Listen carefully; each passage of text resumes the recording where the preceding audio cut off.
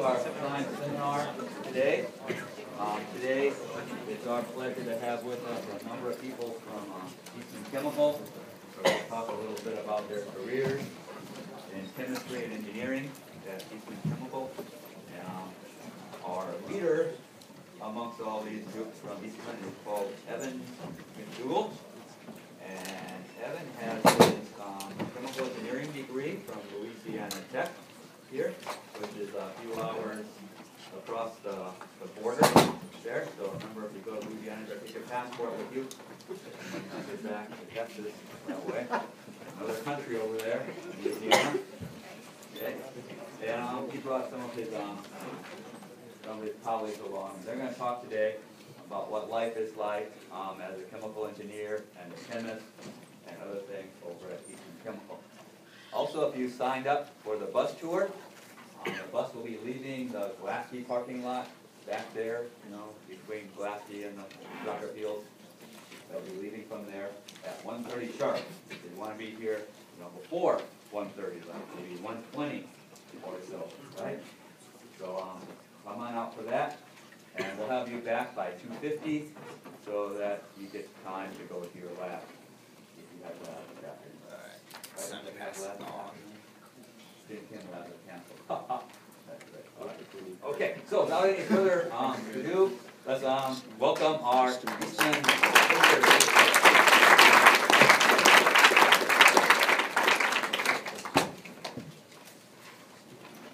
Okay. So as Gary mentioned, my name is Evan McDougall. I'm a chemical engineer at Eastman.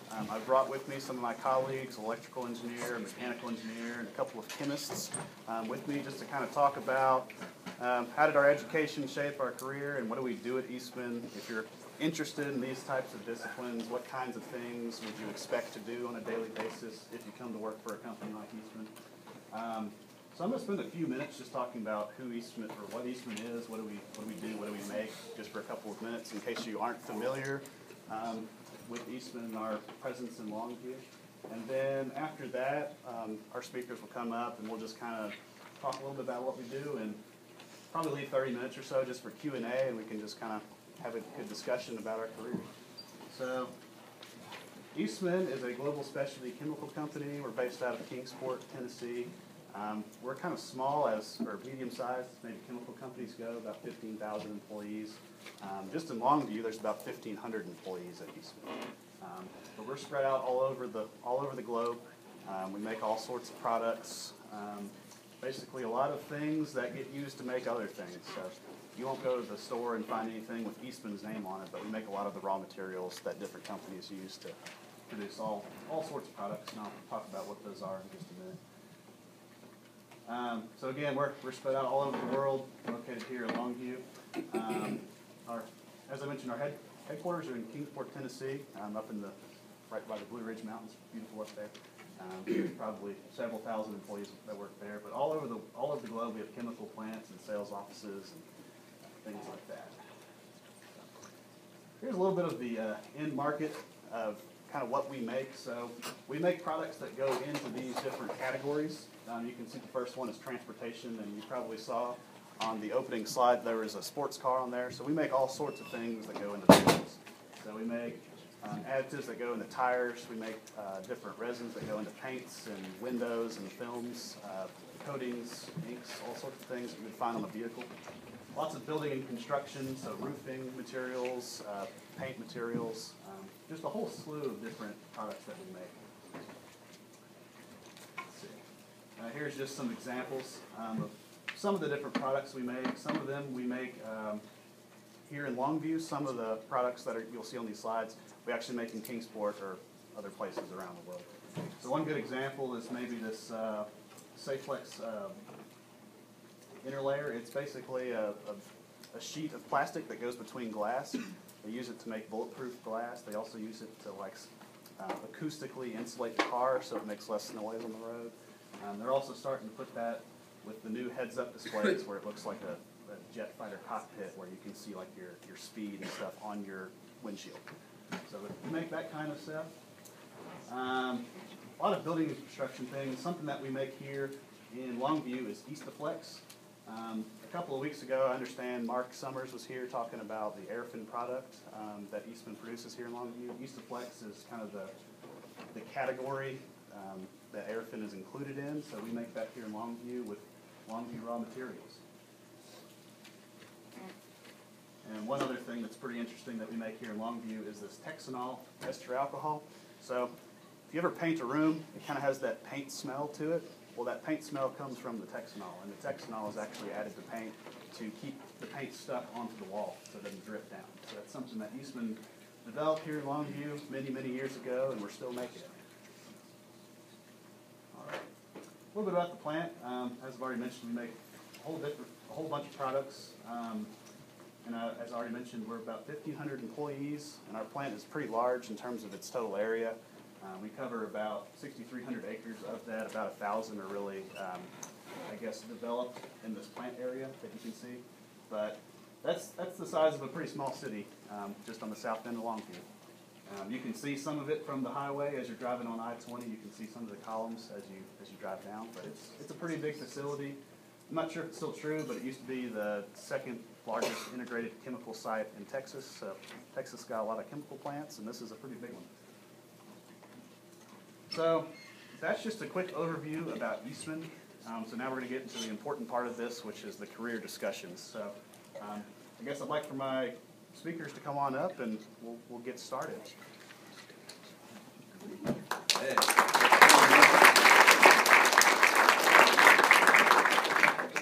Well, obviously they know who's the best because I get to go first, right? The rest of these guys' chemicals, don't listen to them. I use them all the time because I know nothing about chemicals, and I work in a chemical plant. I'm an electrical engineer. I went to the University of Texas in Austin. My first question is, does anybody know what they want to do when they grow up? Good. Would you please tell me, because I'm still trying to figure that out. Okay, I'm 61 years old. I've worked for Eastman for 37 years, and I still don't know what I really want to do. Does anybody know what a slide rule is? Okay, did you see it in the museum? When I started my freshman year, guess what they did? They went from slide rules to a thing called electronic calculator the first year. So that tells you how ancient I am. Engineering changes, not the principles, but engineering itself, what the problems are, what the tools you have, are all changing.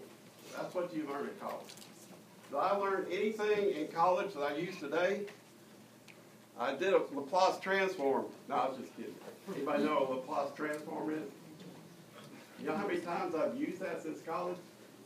0. How much did I use from the University of Texas? Nothing. So what does that say about universities? Universities train you to think, to seek out information. What is it? Seek out new worlds and whatever 5 years, Star Trek. Okay. You've got to learn how to think, problem solve. What do? I do problem solve and come up with solutions. Most of the time, management doesn't like it, but that's okay. You got to deal with management. So I had a decision to make. Did I want to be a design engineer, or did I want to go the management route? I decided the design engineer because I didn't want to lose half my brain and become management. They're kind of getting something.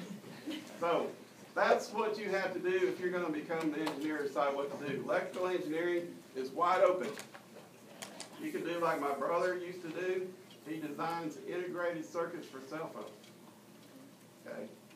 And this was back at the beginning of cell phones. Because there again, when I went to college, there were no cell phones. You have computers. There were no personal computers. You got a stack of cards. You went to this place, this little room, gave them your stack of cards, and you got a printout. One day I dropped my cards.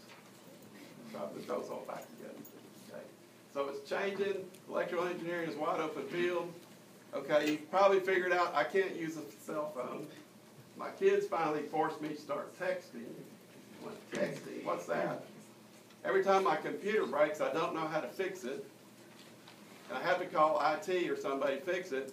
Or we have a girl in the office area, she comes fix it. or the younger engineers come fix my computer. And then you're going to say, well, Greg, what do you do for Eastman? I make sure that all the emergency shutdown systems work correctly so Laterno doesn't blow up when Eastman blows up. I make sure that that plant runs because we put out, however many pounds it was a day, 6 million pounds a day are shipped out of that plant.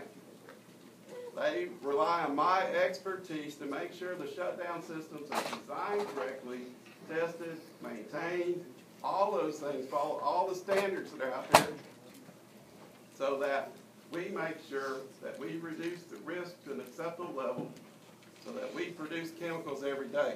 My job is not to do electrical engineering. My job is to make sure Eastman makes product. Why? I want a bonus every year. So I have to design it. I shut down things, right? Well, if I shut it down and they don't make product, I don't get a bonus. I want to get paid. I want to make bonuses. My job is to make sure that company does it safely so that we make sure that employees are safe, equipment's safe, and that the community's safe. And that's what I do for a job. Where did I learn that? Not college. You're just beginning. What you're learning right now, use it and figure out how to get information. The internet's a wonderful place. We didn't have that. We had actually encyclopedias. That's what we used to use. Nowadays you have information at your fingertips. Use that because as an engineer you must keep learning. You must be adaptable and you must see what needs to be done to help your employer make money. Because if they don't make money, guess what? You don't get paid. And believe me, they pay me really well.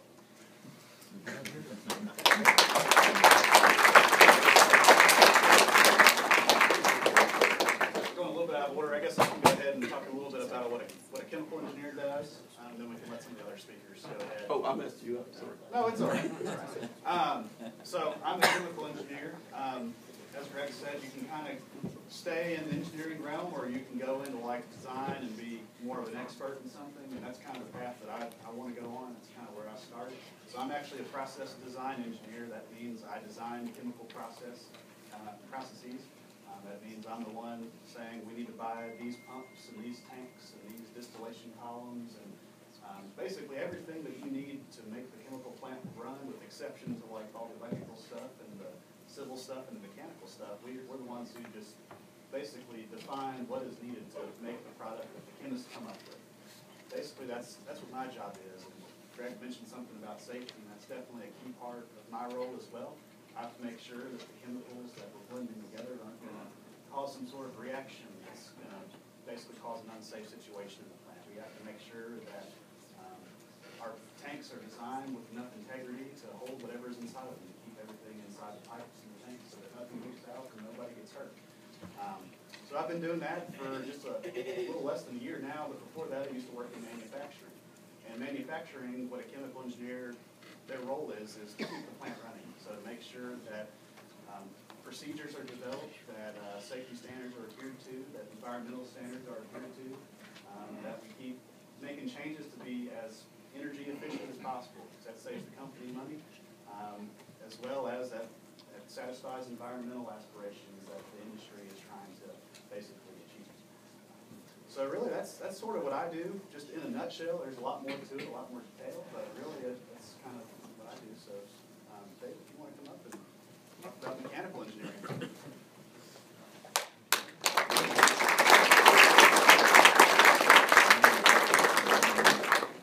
I'm David Harrison, graduated from Laterno in 2011. Worked straight at Eastman after that. I've been there the entire time. I've enjoyed it. There are quite a few different opportunities, even at Eastman, within mechanical. We have, you can do management, or you stay and do discipline work. You can actually do design work. And within that design work, you can do, I'm in reliability, so I work with mechanics and operators daily. Try to keep plants running. If something breaks, fix it, improve it, whatever needs to be done. We also have a pressure vessel group, which is mainly mechanical engineers, and so he mentioned vessels, so they are highly involved with the exchangers, with the vessels, with the piping, with the valves, making sure that everything is safe, meets spec.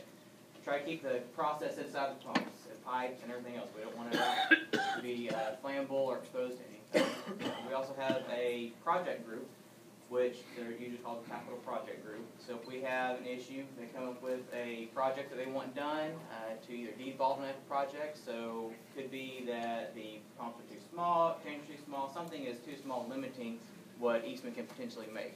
They'll get with the project team, and they'll come up with, the project team will come up with a way to make that actually happen. So whether we're installing pumps, pipes, vessels, whatever, they'll get all that designed, spec'd, and actually watch it be installed. It's pretty interesting watching it from concept. So you read through your textbooks and you see, oh, well, this is why something happens for a particular reason. It's pretty cool to actually see, well, this is why it happens, and here's it actually happening from inception to grave. From there, you have the management side. I already said that. But if you want to say, well, I enjoy the mechanical aspect, but I kind of want to help individuals. So you can be over a particular team. So it could be a project team or another team, and you just basically help them. So you see the big picture, maybe not every little teeny tiny detail. But it's been fun. I've really enjoyed it. You have a lot of opportunities within mechanical, within electrical, civil, everything else within Eastman, and also within industry. We'll say a little bit about Laterno. I did really enjoy it. It was a great experience. I did ball hop here. That was a lot of fun. I'm sure some of y'all know what that is. But it's been fun. Do Q&A in a second. Now our chemists will come up and talk a little bit about chemistry.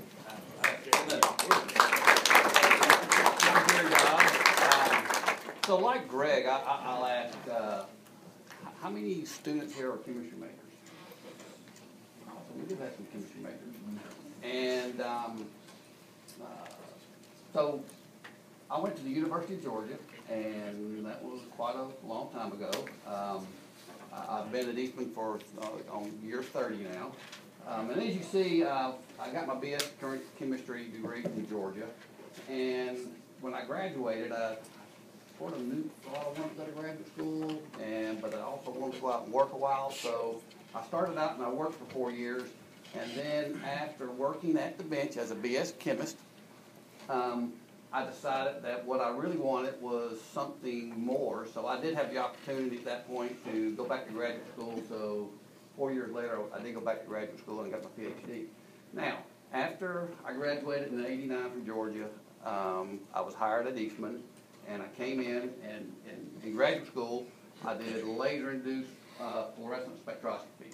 I came to Eastman, and they said, you're going to be a chromatographer. So a lot of what I learned and specialized in college and graduate school really didn't apply to what I did with Eastman. And so for 14, 15 years or more, I was basically working at the bench, doing lab experiments, analysis of samples. For the last 14 or 15 years, I've moved into the environmental lab. I do the environmental work at Eastman, and I've also moved into the management side. So I'm a supervisor. I do less chemistry now than I used to, but doing environmental work, we process all of the waste samples for Eastman. We operate all of our plants based on permits. The amount of discharge we have into the reservoirs, into the Sabine River is all regulated by permits. And we test all the samples to make sure that we abide by what the EPA, the TCEQ, what our permits allow us to do. So as a chemistry major, we have, and Paula West, she's with me, she'll actually talk here in a minute. From Laterno, if you're a chemistry major, you can graduate with a BS in chemistry. And if Eastman does hire, we do hire some BS chemists.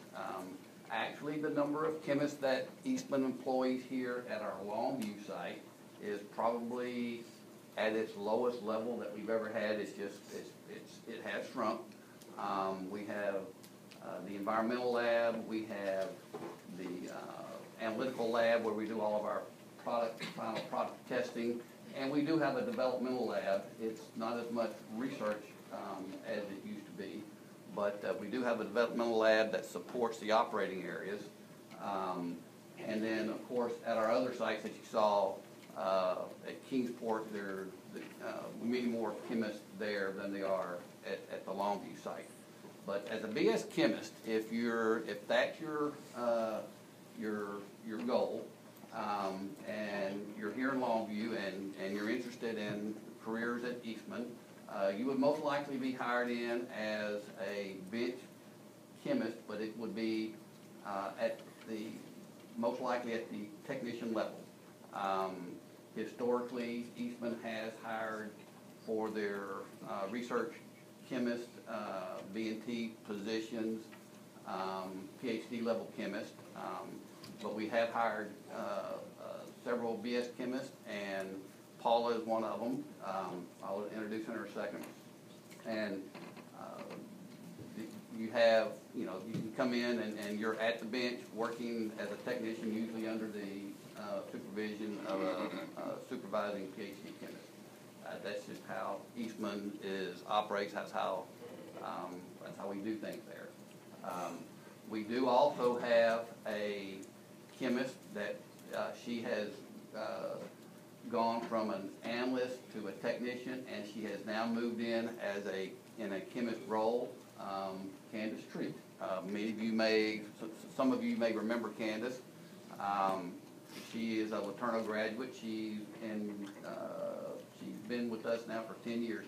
In fact, she was one of my students. As a Eastman employee for 15, 18 years, I actually adjunct taught here, so most of the students I'm sure that I've ever taught are long since graduated. But we've had several students that have hired on with us. Drew Story, he hired on. We've had several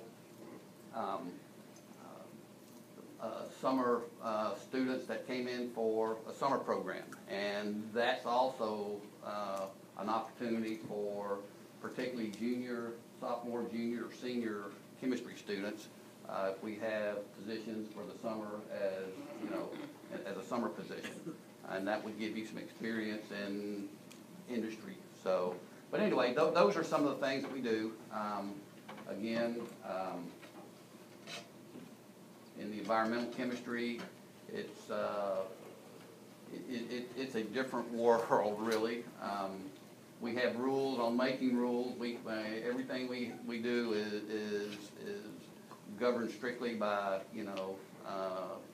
government agencies, and we have to follow those rules, and it's a lot of detail and a lot of I's to dot and T's to cross, and making sure that the data we send out is accurate and complete. So, but anyway, that's what I do, and I want to let Paula West come up and talk.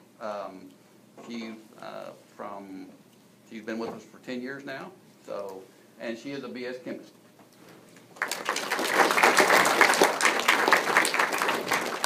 Okay, so a little bit about me. I graduated from Sam Houston State in 2006 and came home to my mom and dad and started looking for a job, and you'd be surprised how difficult it is to find a job. So I hired on with Eastman in 2008. I've been there for 10 years. I just had my 10-year anniversary. Whenever I hired on, Eastman really wasn't in the business of hiring a lot of technicians off the street. And so that's, when we say we're hiring a BS chemist, it's not technically what Eastman considers a chemist position. They consider you as a BS chemist, you would be in a technician role nowadays. When I hired on as an analyst. So I worked my way up on the bench from being an analyst to a senior analyst to a technician to a senior technician. And 2 years ago, I was promoted to an associate technician. So my roles have changed a lot in 10 years. I went from doing bench work, ICP, OES, bench work, and FEMS, atomic absorption, cold vapor mercury analysis, to moving into the organics group later on. I was named the deputy technical manager of our metals area before I moved into the organic area. And so then I started working on GCMS technology, let's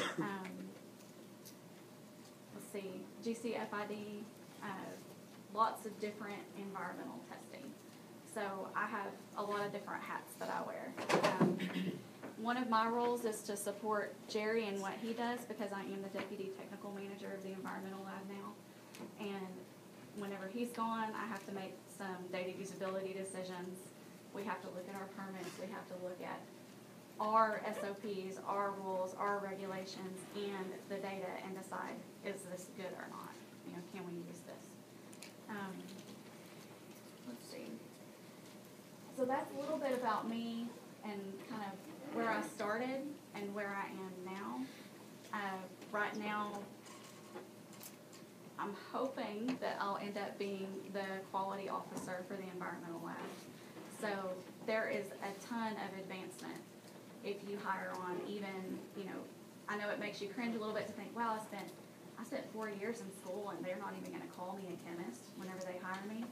So, but you have to put it through that filter of, you know, that's the structure of the company. That doesn't mean that you're not a chemist. So just because I'm technically an associate technician, there's a lot of people that show me the same, they defer to me the same way they would defer to somebody that was a chemist at Eastman. So if you learn a lot and you keep working and you keep learning new things, and that's the best advice I can give to you is be as flexible as possible. You know, don't ever stop learning. Don't ever stop going for more opportunities because it will serve you well in your career. We have about 30 minutes, and I'd like to have my speakers come back up. I think we can do Q&A at this point. I'm sure we can answer questions that ask us. You can direct questions to one of us or to all of us just to get our perspective. So use this as an opportunity to tap into our mind and see if it helps you with if you're trying to figure out what major you want to go into or what you want to do with the major you're already in. Any of those kinds of questions. Just want to open up the floor.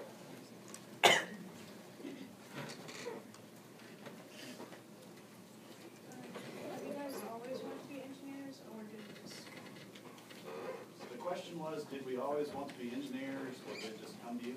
Well, I guess I can start. I did know I wanted to be an engineer. In fact, my best friend from high school, he was going to La Tech, and he was going to stay in the engineering dorm. And the only way I could room with him was if I declared engineering as my major. So that's how I became an engineer. Lo and behold, it turned out to be a great experience, and I really enjoyed it. But no, I didn't. Maybe I had a technical knack, and I kind of knew that, but I didn't know engineer, especially not a chemical engineer at the time. It's not until I got into college and met some people who had that major and talked about their internship experiences and that kind of thing before I realized, yeah, it's kind of interesting. I can truly say, yes, I want to be an engineer. My dad was an electrical engineer. I have a brother who's an electrical engineer. I have another brother who's a chemical engineer. So, and one thing I want you to understand too, when you become an engineer, even though I'm an electrical engineer, from these people, I've learned a lot. I start to know about mechanical, about chemical, about civil. And so when I'm doing something at home, I go ask one of these people, well, how do I do a slab? Because there's, we have civil engineers, we have mechanical engineers. You get to learn a lot. So you want to be an engineer? Well, I didn't know what I wanted to be whenever I was in high school. I knew I liked taking stuff apart, always tinkering with cars and stuff. We lived outside the city limits, so I had toys to play with. But I didn't know for sure where I wanted to go. So I'm an Eagle Scout. I did Boy Scouts and Eagle Scout. And with Eagle Scouts, I needed someone, an engineer, to sign off on some of my project ideas. So I worked with one. He kind of got me interested in it. I did some drawings with him and kind of talked to me what that path would look like, and took off, and here I am. Do you want to hear from the chemist? You can still apply that to the chemist. So I changed my major 3 times in college. Yeah, I was one of those. So when I started, I was a history major. And I figured out, you really can't do a lot if you're a history major. And so then I flipped into psychology because I kind of liked that. And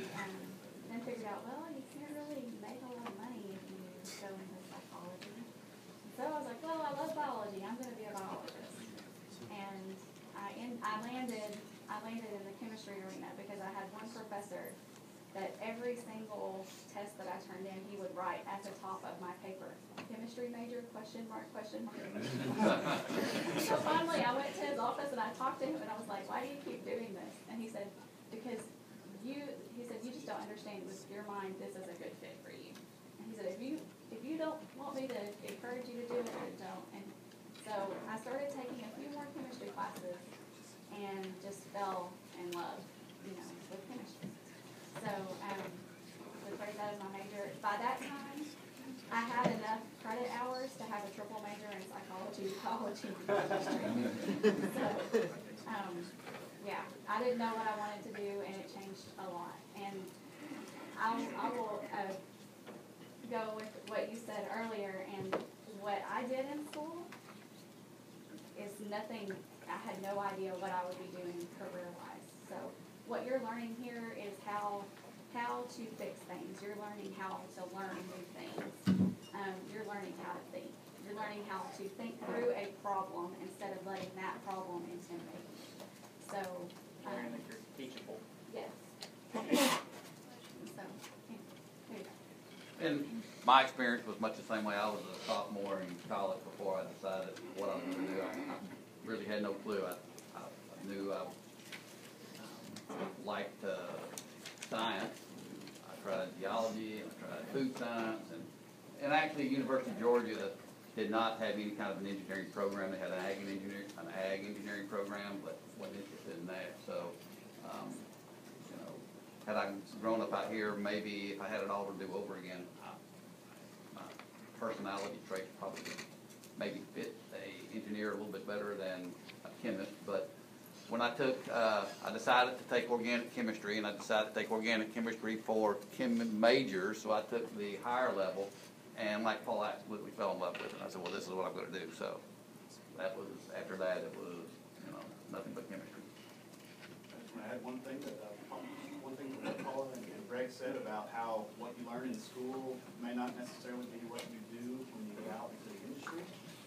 I would say in some situations that isn't the case. There are certain job roles where a lot of the core things that you talked about in your textbooks and what you learn in the classroom are going to be what you're actually going to be doing in the industry. That's actually my case. So in the process design type of role, we're doing a lot of those core chemical engineering calculations all the time. But 99% of the chemical engineers in the plant don't do that on a daily basis. They're solving problems. They're learning how to solve problems of those problems and apply them to manufacturing for reasons. I would agree with Evan on that as well.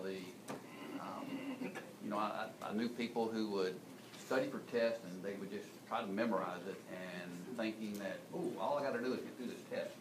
And as soon as they took the test, they would forget everything they studied for, But certainly in chemistry, that's not a good idea. A lot of what Paul and I do in the environmental world, of course, you don't learn that in college.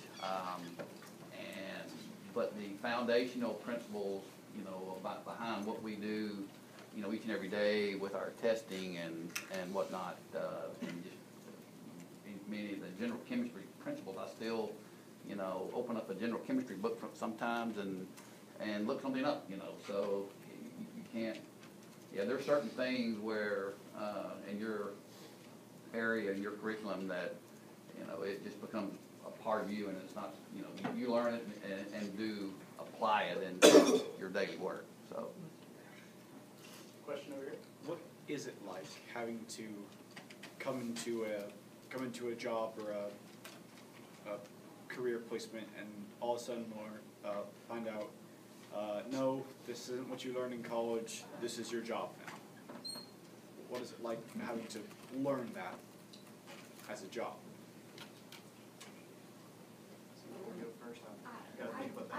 I can answer that question because I felt a little overwhelmed when I first started on with Eastman. Like, I'm going to be doing what, and you want me to what, and how am I going to what?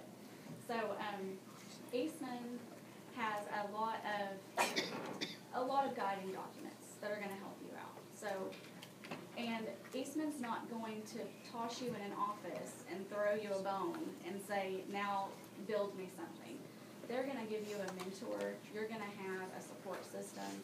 So you're not gonna be expected, day one to hit the ground running and already know everything. It's gonna be you'll go through a growth process and a growth period. And by the time you get to the end of that, you'll feel a lot better about it. I mean, mentors are a huge thing. Eastman's huge on that. They're not gonna put you, in the basement and say, okay, now just do it. We're very invested in our people. We're very invested in developing our people. I'm here to tell you that's been my experience with Eastman. Over the years, you wouldn't believe how much money they've spent sending me to schools, like a 1, 2, 3 day school, maybe a week school.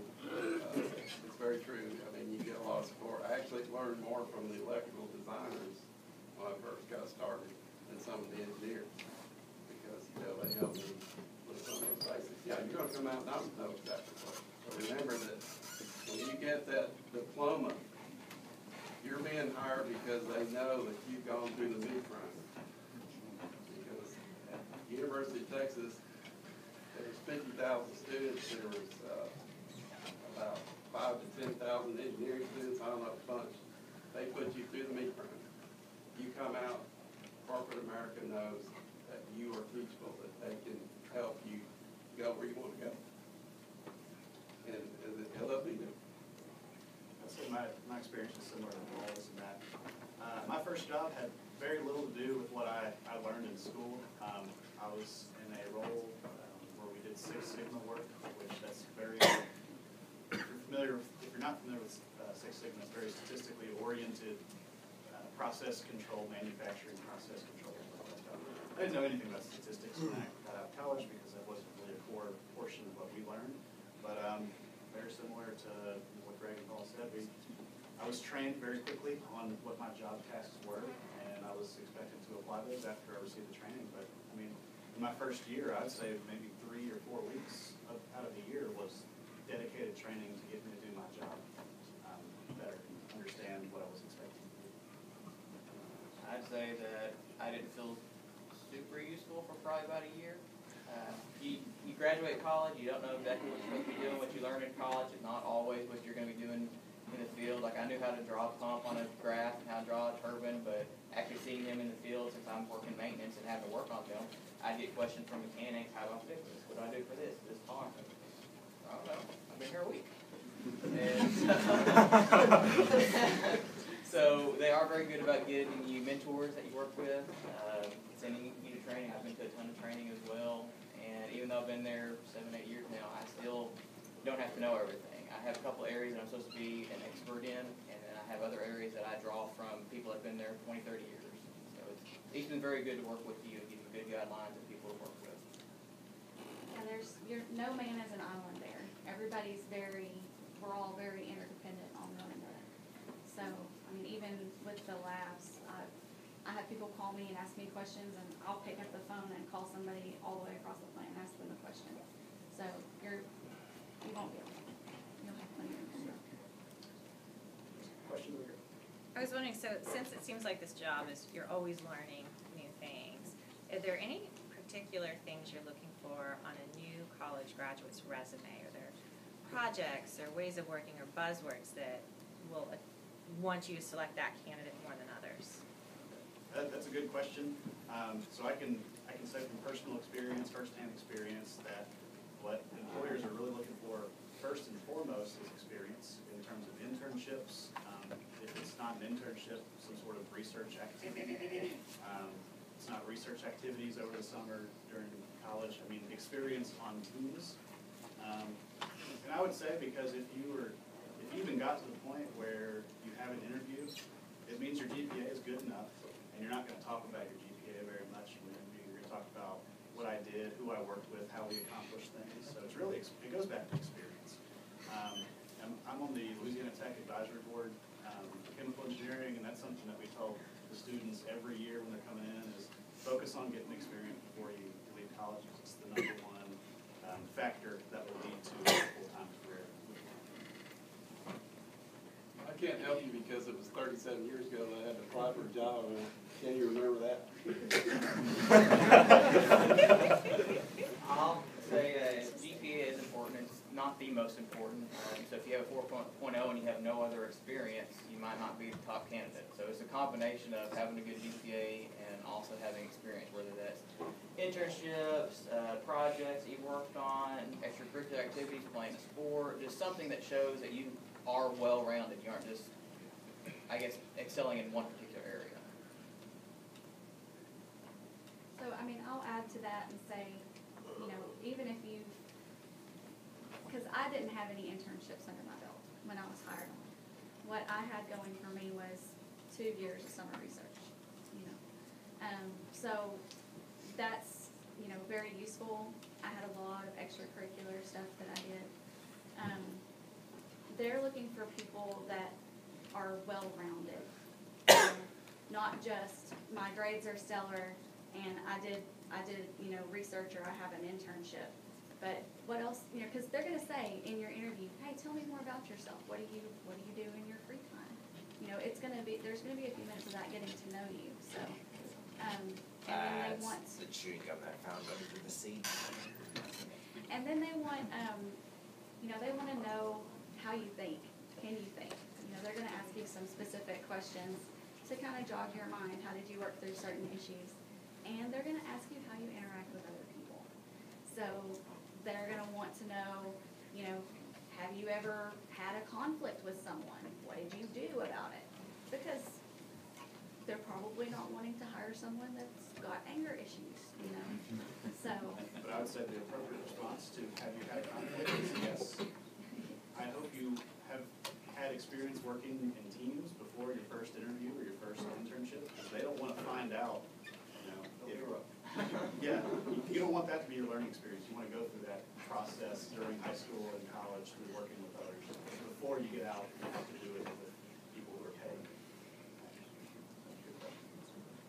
What about prior military? Sorry, can you repeat that? Prior military? Prior military experience? Okay.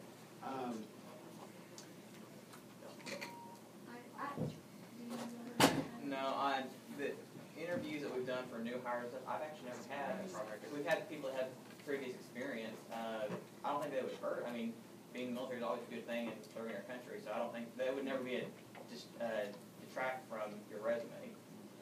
But that wouldn't also, I don't think it would necessarily add anything, just being military in and of itself, depending on right. what you did specifically in the military, could add to it. I mean, but based on your experiences and what you know, experience level in the military. Conflict resolution. Yeah. Yeah, you can definitely Well, pull that from would be, those. yeah. Pull from those life Yeah, I think the bottom line is it's experience. It's good team Yes. experience, That's leadership true. experience, and that's something that's highly valuable to many companies. And Eastman, I'll say this, Eastman is a military-friendly employer. They do a lot for, you know, employees that get deployed. We do have a lot of, you know, Army Reserves and National Guard employees at Eastman. And they do get deployed, you know, and we do support them.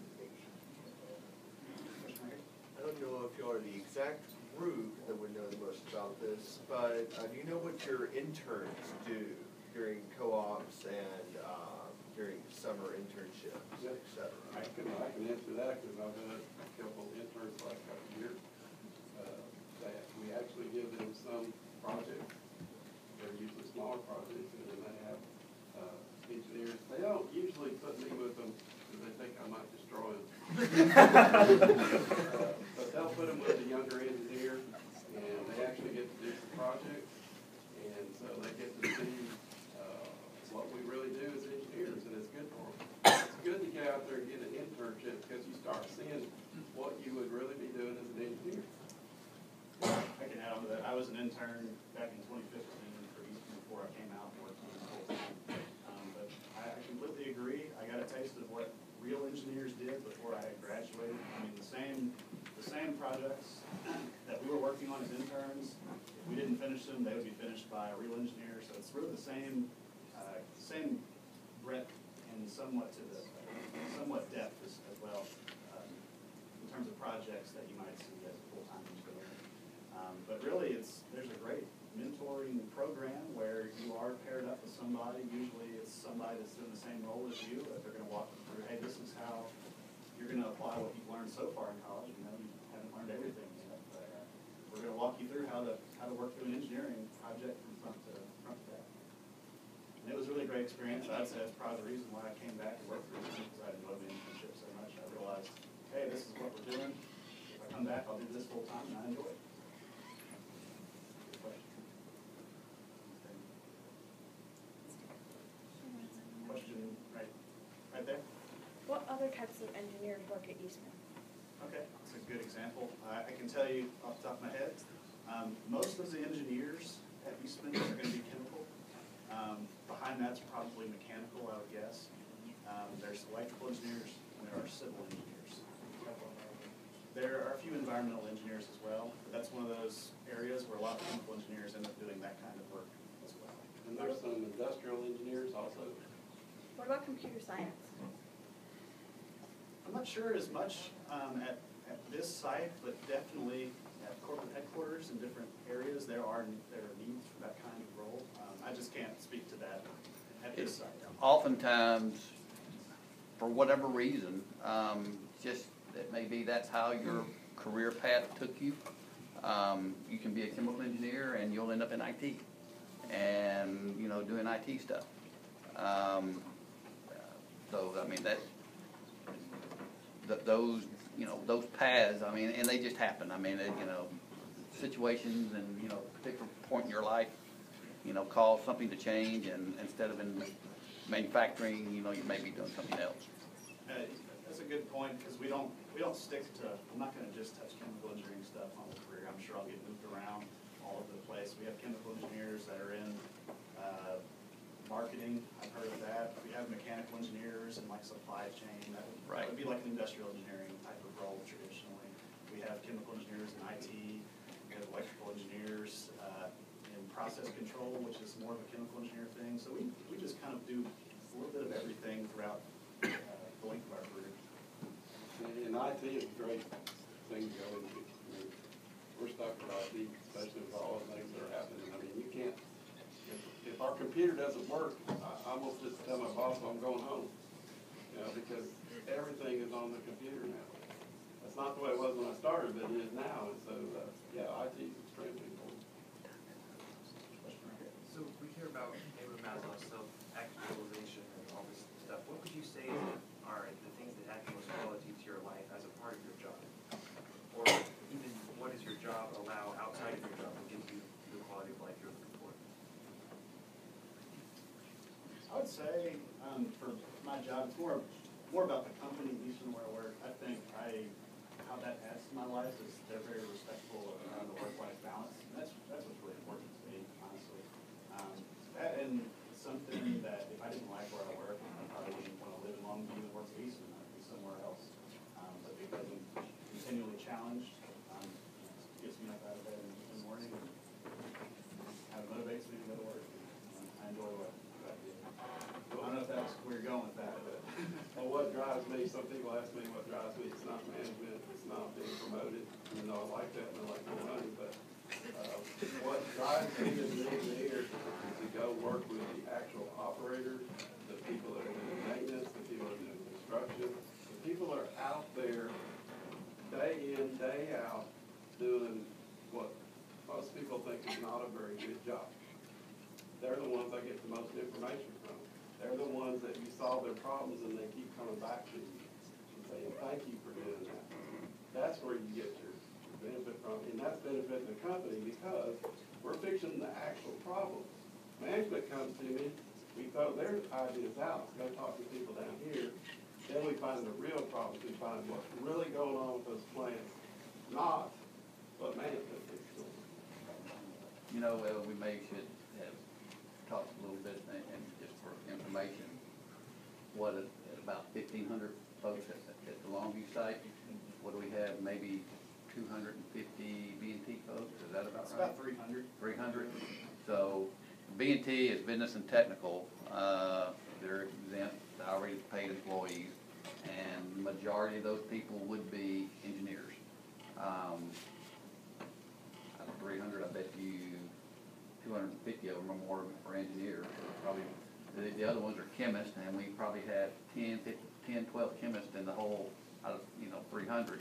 The other 1,300 folks are, most of them are operators and mechanics. They're the ones that are out in the plants and running the daily operation 24/7, 7 days a week, 365 days a year. The plant operates. It's continuous, and so these operators are ones that the engineers often get their information from and work hand in hand with, as well as the chemists in some cases. And it's worth mentioning, out of those 1,500 people, naturally we're going to have dozens and dozens of managers. And of those managers, I can only name a few that don't have some sort of technical background, engineering degree, chemistry degree, that kind of thing. We don't have a lot of people that graduated business and came to work and run the plant. Most all of our managers are chemists and engineers. They all came from the bottom when they started as engineers. All right, so you guys are all at the bottom.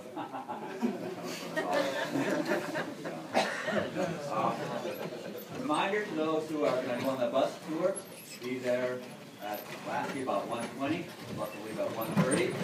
And let's thank our speakers one more time.